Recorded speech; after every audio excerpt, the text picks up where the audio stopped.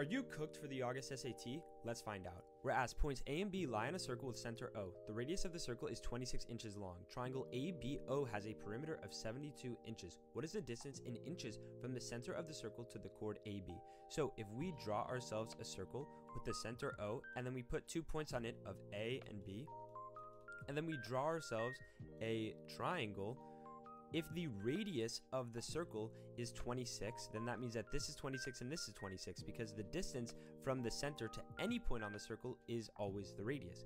And so if the perimeter is 72, well then this length of AB would just be 72 minus 26 minus 26. So it would be 20.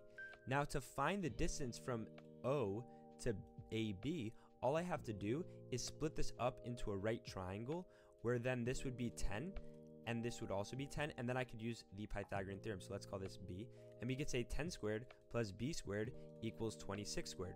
So then all I have to do is I could write into Desmos that 10 squared plus B squared is going to be equivalent, using a tilde, to 26 squared, right? And so then I would get that my answer for B is 24, so that is my answer.